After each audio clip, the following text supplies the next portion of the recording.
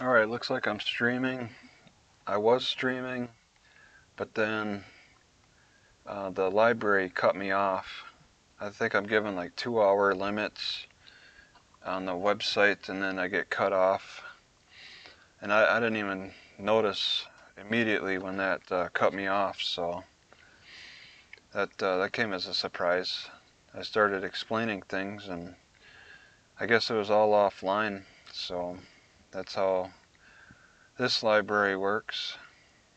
They'll cut you off, and yeah, you won't really know when that's going to happen. All right. So the decision, I'm back in Judge Ousley's court completely, but I wasn't. I was out of his court partially for a little while I was in Third Circuit. So for a while I was in the Third Circuit Court of Appeals fully, but only partially in Judge Ousley's jurisdiction. During that time all right.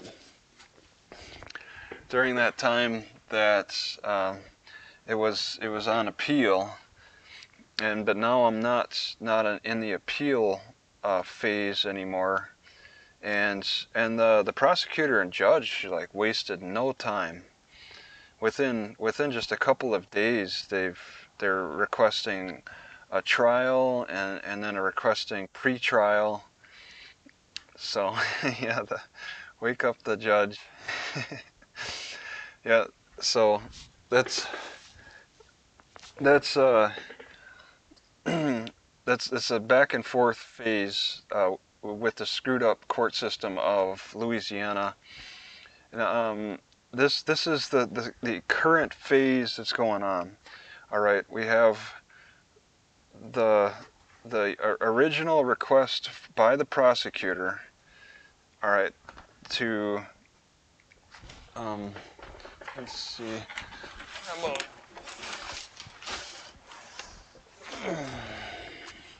Let's say by the prosecutor who wants to set the matter for trial. So the prosecutor says, now into court comes the state of Louisiana through the first assistant Cloyd Benjamin Jr., who moves this court to wit. Defendant Travis Hines filed a writ of review with the Third Circuit Court of Appeal. On January 31st, 2023, the court vacated the previous conviction and sentence, granting a new trial for defendant. The state of Louisiana, pursuant to the Court of Appeals ruling, moves this court to set a date for a new trial. A new trial. New trial. Yeah. So he wants the new trial. I don't even know if that showed up on camera. A new trial. But Judge Ousley wasn't so keen on jumping on that. He made a response within a matter of days. I mean, we're talking quick on the ball. They got nothing better to do. This is the only thing they're working on now. And they got the spare time. They got a lot of spare time for this. Whoops, no, I'm trying to get back to, so we have, let's see if that's even readable. Okay, yeah, easily. Mover praise clasps the hands together. Mover prays, and Judge Ousley will pray with the mover for the trial to be set. Pray hard. Oh yeah. Pray the trial to be set, and the defendant be served and ordered to appear. Ordered to appear for trial. Okay? Order to be order to be present for a trial. That's an order. All right. How else do you order somebody to appear? All right. And that's the thing. He's asking, the prosecutor asks for an order for me to show up to trial. And Judge Owsley doesn't quite follow through with this order. All right. All right, and here's the order. I certify that I've caused a copy of this motion to be served. And I took out the emails of my lawyer and from Cloyd too. Cloyd Benjamin. Who wrote? I copied this exactly. I don't know. They spelt his name different. Is it an N? His first name is so weird. I wouldn't be surprised if his last name really is a double N. Foregoing considered, it is therefore ordered that this. Okay, and then he expected Judge Owsley to say, foregoing considered, this. It is therefore ordered that this matter be fixed on the trial docket. And left it pretty blank. And this is actually kind of a weird copy. I got this on Google Docs. They've changed the wording a little bit. But Judge Owsley writes his own order. All right. And he says, pursuant to a ruling by the Third Circuit Court of Appeal on defendant Travis Hines, writ of review, the court is hereby setting this matter for a pre-trial on the day of February at 8:30 a.m. Thus ordered and signed on the 10th day of February. Okay. And I took out the emails.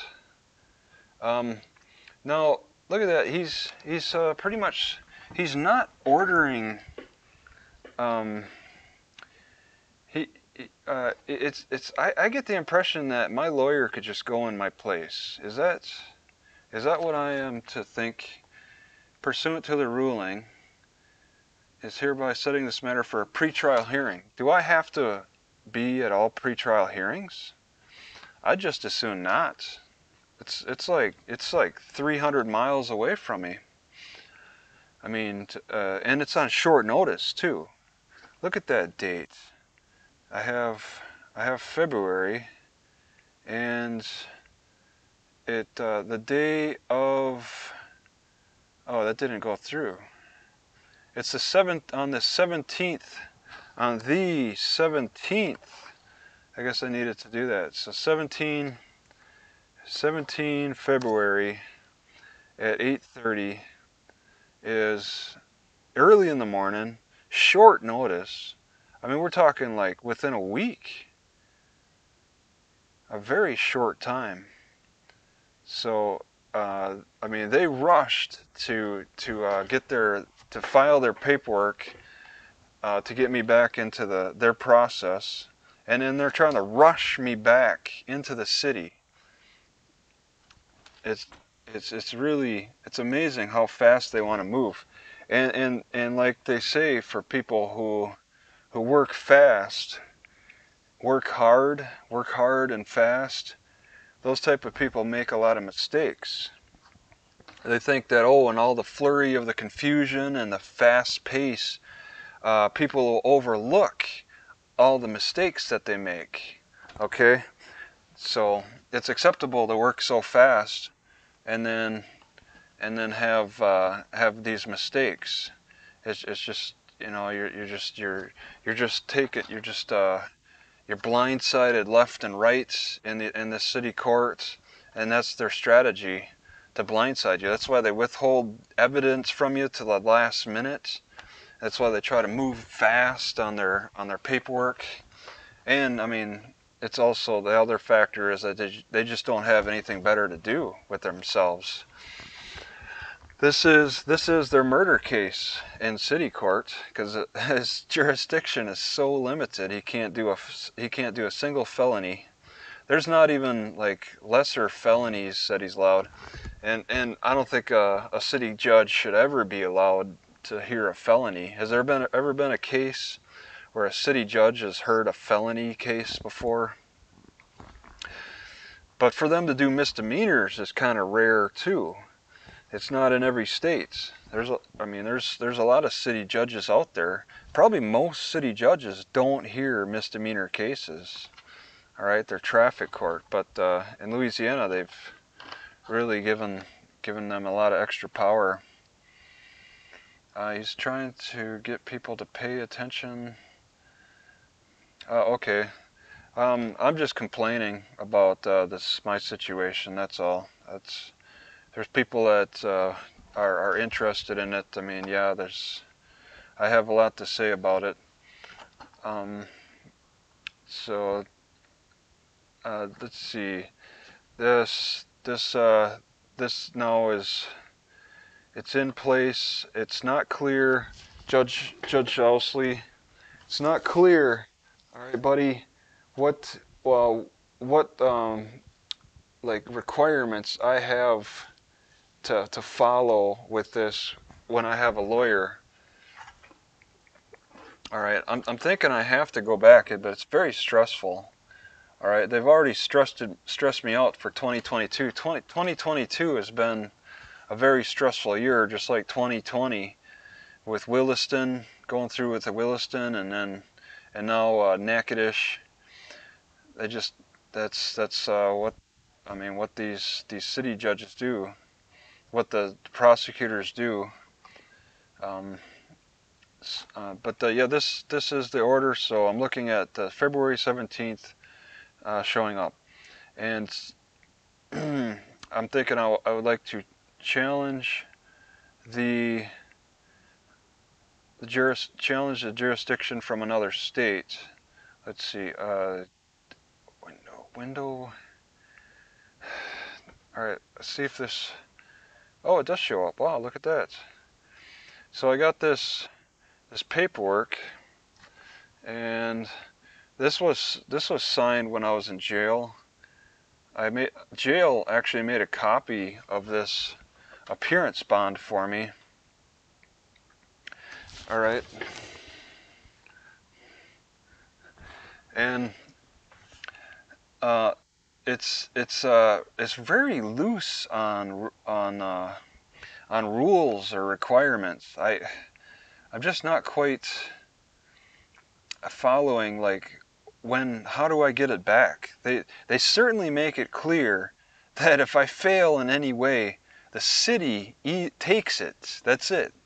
But they don't explain at all how I get it back. And this is a bond. This isn't this isn't a payment. This is a bond. All right, so I'm the bondsman of my own bonds, and this is an appeals bond, or they call it an appearance bond.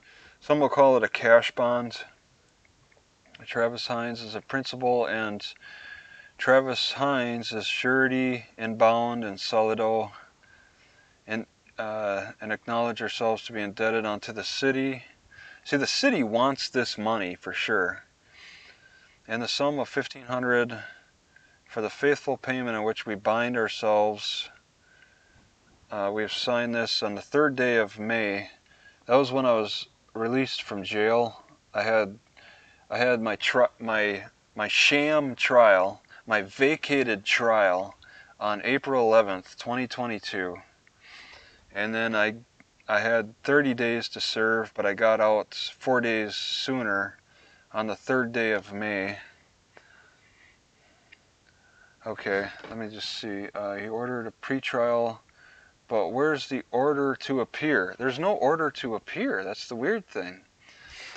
It's like a partial order from Judge Owsley, and it's not clear. If there's no order to appear, I mean, we could conduct this pretrial over the phone.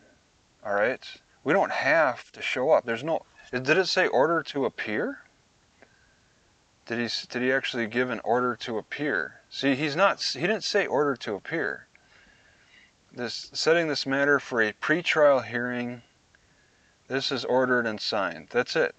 There's nothing else. All right. So this is something that my lawyer could just call in, right? My lawyer could just call in. He doesn't have to show up. He just calls in on that date and time for a pre-trial hearing. We could do it over the phone. We could do it over Zoom. I'd really like to do it over Zoom. But there's no order to appear. I have no bonds. This bond does not. Oh, and I didn't even show. All right. Well, whatever. This bond does not roll over, because if this bond rolls over, then my first bond should have rolled over to this. So so there's no way. Yeah, I have no bond right now, but I have a charge against me. It's just kind of an on your honor type of thing at this point, right, Judge Osley? This is on your honor. Show up or I'll be really upset. Right? So, or maybe Judge Osley's so screwed up that he doesn't know what he's doing. Maybe he's not making the best decision on how this should work. Yeah. But I'll need to maybe ask my lawyer what he thinks. So this is the bond. How do I get the bond back? I guess that's my main question here. How do I get that bond back? Because it says I'm arrested for the resisting arrest. I've been admitted to bail, and the amount hereby undertake. The named principal appear at all stages. Okay, that's at all stages of the proceedings in the during the appeal process of the proceedings in municipal court to answer that charge, and will at all times hold himself amenable to the orders and process, and if convicted will appear for pronouncement of the verdict. Because otherwise, if this rolls over, then the first one maybe rolls back in. Maybe my first bond rolls back in. So I'll have two bonds on me, both for $1,500. So I have a $3,000 bond that's going on now that I'm back in Judge Ousley's court again. Is that, I don't fully understand. Appear for pronouncement of the verdict and sentence, and if the sentence includes an assessment of a fine for which time for payment has been granted, the principal will reappear on the date and time ordered for payment of the fine. It will not leave the state without and I got written permission. That was covered. Judge Ousley actually gave me permission to leave the state. If he fails to perform any of these conditions, if he fails to perform any of these conditions, we or I will pay on to the city of Natchitoches the aforesaid amount. So this bond is sitting there. Somebody's holding this. I believe I went down to the police station. They have this office for records. It's the police station's records office, and I asked them, how does the bond process work? And they say that we collect a fee of $20 and then we take the bond. So the bond was paid in cash to that records department at the Natchitoches police station. Let's see. Mailing address of surety, mailing address of principal. All right, and they're holding on to it. They got some kind of a trust. The police have a trust fund. And who is this guy? Who is PFCMI? Private First Class I can't even read the police officer's name. But there was a police officer, not even a judge, a police officer approved of my bond, okay? And I believe usually they got police officer typed in there, and then somebody wrote in a signature that's unreadable. And they do that a lot. I mean, look at what the appeals court did. They just put their initials. So you have to do some investigating to find out who they are. They make even their signatures as um, I don't know, hard to decipher as possible. See, Jessica Davis says good luck. I gave $2. Thank you. Thank you, Jessica. When the judge retires, he gets 80% to 100% pension for dragging. Appear at all stages. Yeah, all stages of that current situation. See, I got another case number for this appeal. Okay, I have a case number at the city level, and I have a case number at the appeals court level. So there's two case numbers. So and I mean, so far I've had to deal with 4 judges in all, I guess you could say. So they give just enough information in this bond, and this is the bottom. They give just enough information in this bond to threaten you, all right? To threaten you that you're going to lose it if you don't follow what they demand. But after they don't explain what you get after you do follow what they command, all right, for it to reach completion. They don't go into any explanation. They just love to threaten and intimidate, and then when you're an obedient defendant and go through the process, they don't explain what you got to do to get it back. So this is a situation I'm not familiar with. Yeah, I don't know. Is my appeals attorney willing to represent me? I don't know. Maybe have to really get a contract drawn up and see where he stands on that. But this situation I'm told it's got a lot of moving parts. My name isn't in all caps. Yeah, see, but look at this. My principal arrestee, I have my name printed, all right? They make sure of that. They make sure that my name is printed. But actually, well, no, the surety bondsman, they make sure that name is printed. But they don't print the police officer, all right? It's just this scribble. And you don't see who that is, because that's how this legal system works. They really love to identify the people that are accused. The accused, the focus is to identify the accused as much as possible, but the accusers, they keep their information as obscure as possible, right? Right, Judge Ousley? You don't need to know anybody's name.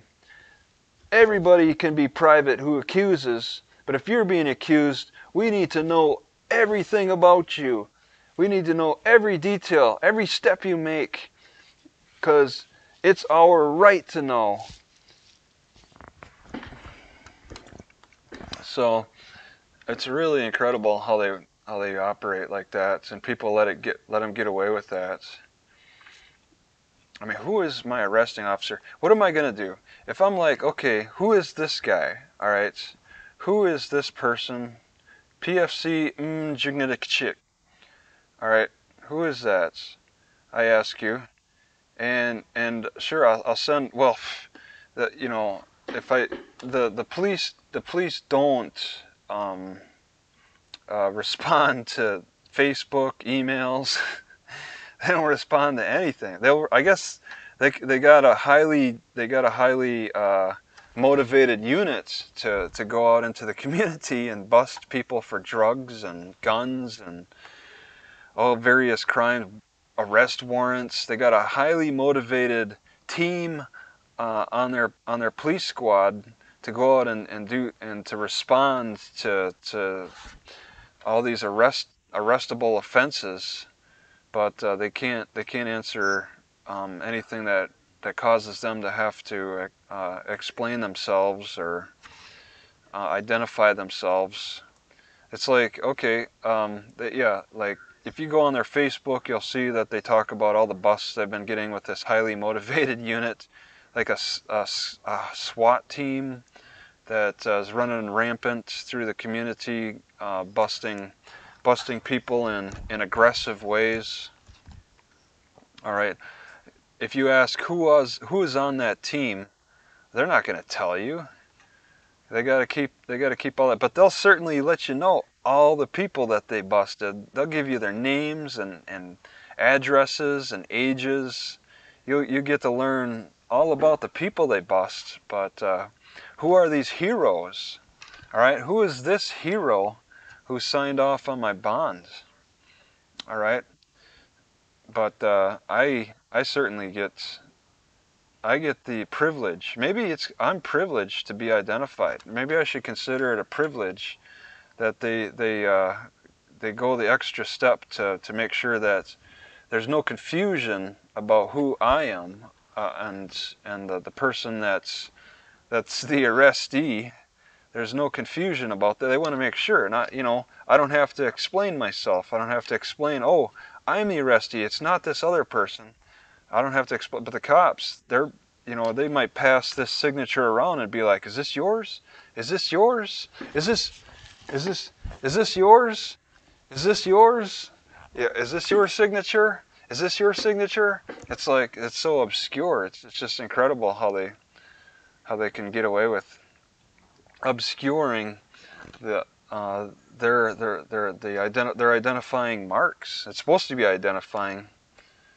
Let's see. The Rocket Man says the arresting officer should put his badge number on the. Yeah, something, some kind of a further additional helpful way to make this an easier process, so we can.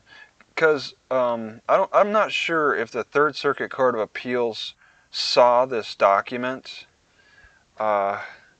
It may not have been considered important enough, but I mean, the Third Circuit Court did have the opportunity to see the police reports. The police reports.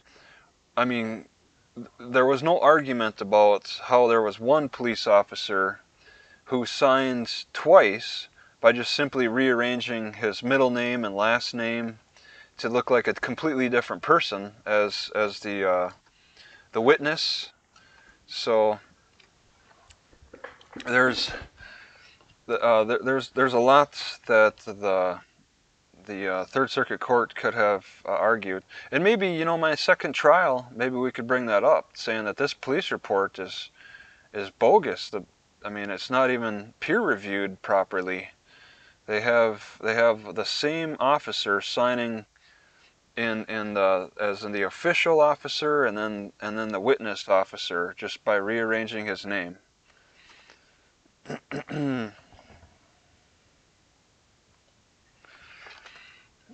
Long Island audits trial still going on. I mean, that's for an $80 ticket. He owes $80. That's all I've gotten out of it so far. Days and days of testimony, just over $80 ticket. Alright, this document is not fully complete. you have to go through the bondsman college to learn how you can recuperate. Because I'm supposed to know this. All right, I'm the bondsman of my own bond. I'm supposed to know how this works. Oh, it's a $90 ticket. My mistake. Um, let's see. Let's sit up, Bowsley, you lazy bum. All right, prepaid is unlimited hotspots. Okay. All right, so I got that. I looked at Owsley's order that I'm supposed to appear on the 17th of February. Well, I'm not ordered to appear. It's just we got a pretrial. I'm gonna have to ask my lawyer about this pretrial a little bit more. And I guess one other thing I was just gonna mention is that I just noticed today that let me see if I can pull it up. Yeah, it's right there. Maybe just I could. Let me just see. I just get out of that. Okay, I just noticed today that those cops from the private town property cops, they filed a privacy complaint, and that was almost 2 weeks ago now. Almost 2 weeks ago, and it's interesting. So I put that in my what is it, the community section, and I just kind of pasted it from my email. I never, whoops, community section. Yeah, it was in Esterwood. Oh yeah, I got my membership too. I put um, the other camera's video into that, into the members only section. So it's not getting many views, but people could use that if they wanted to make their own video of this. I'll tell you, the only person I'm aware of who's made a video about the private town property so far has been Joe Cool out of Chicago. He does a lot of editing, work, and he put in a clip of mine, maybe about he did a lot of cutting, which was probably a limited time. He did about 30 seconds or so from that. But yeah, that the privacy complaint was filed, but nothing has been done. Nothing's going to be done because once again, it's a police encounter entirely. There's no privacy. I had a little bit of an issue with this one building that had somebody's private address on it. I just copied and pasted from the Google Maps, and this private property address showed up underneath this building next. It's all in the description, but they emailed me. All right, I thought it was going to be a settled case. They emailed me and said I used their private address, and it was I guess a female, and she's like, please change the address to protect my kids. And I'm like, all right, I didn't know. I thought that the address, I just copied and pasted that address, that the KJ something is a KJ building. And oh, what's going on here? Oh, I see. Okay, I'm back on the comment stuff. Okay. Yeah, so they that was changed. So in the video description did kind of have a private address, but I changed it after I got emailed. They didn't need to go through the YouTube process to tell me to change. In the YouTube process, it's not. They never make it clear. All right. unless if it's actually in the video, um, then they could say that it was from this time to that time, and then I just, I could look at that and decide what to do. But if it's in the description box, which I guess I put somebody's private address, that's not going to be clear. They never explain that and through the YouTube complaint process. So I don't. But I was emailed, and maybe that was the female that complained to me. It was about almost 2 weeks ago. Maybe she not only emailed me but went through the YouTube complaint process too, as well. So maybe in the YouTube complaint process, when she said that it's in the description, he wrote my personal address in the description. Maybe that's when the YouTube complaint process said, well, you can also email him, because she got my email. You can email him and let him know that that's a concern, because yeah, maybe, I don't know. I've never really gotten emailed like that before, so that process is taken care of. It's just a surprise. Windows, okay. So I don't know what else to say about this situation. Joe Chelsea, you got anything to say? You're going to jail, buddy. You're gonna sit and rot for a long time. We're coming up with new charges. New. We're gonna file them all, and I'm gonna contempt you until for life. If contempt could be done for life, you're gonna be one to sit in jail for life for contempt.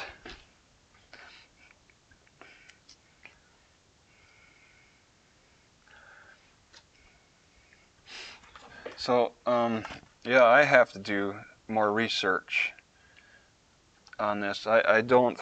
I mean the best way to go about it is to just go to the city and start asking for my bond back, and because it's I could email the police. All right, maybe try. I mean, if they never respond. They got their non-emergency phone line. I guess I could try to call and ask them about the bonds. I haven't asked anybody. I would ask on their Facebook.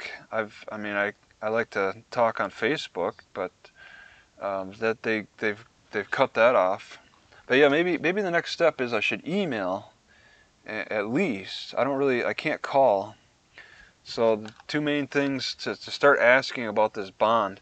But I'm thinking that I have to go because I paid, somebody paid in cash for me, and then it's like I have to go and pick up this cash. It's probably not in cash anymore. It's probably more like a check card, like they give you in jail. They give you a check card. So I guess I got to think about this and how this. I got to ask questions about how this works. This is a discovery process. So I think I'm gonna stop it here and just continue.